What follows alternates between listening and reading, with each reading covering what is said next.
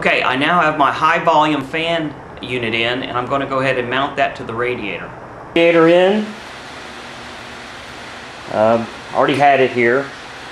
I got my fan in. This is a 3425 CFM 16-inch fan. So it puts out it's going to suck a lot of air. A lot of air. I'm basically putting screws through it here onto the radiator. They sell these little strap kits, but it didn't come with one. I thought it was going to come with one. It didn't come with one. I can't seem to find it anywhere around town. The last car I built, I used these just a screw, and that's what I'm doing with this one. Got a little rubber tip here that'll fit perfectly in the little hole right here. Go through the fins, go through the radiator, and I've got a piece of little heat shrink tubing on here to protect it on the inside, and then I've got another little rubber cap that'll go on this way, and this will smash in the fins and hold it, keep it from moving. Little washer, and of course a little nylon lock nut.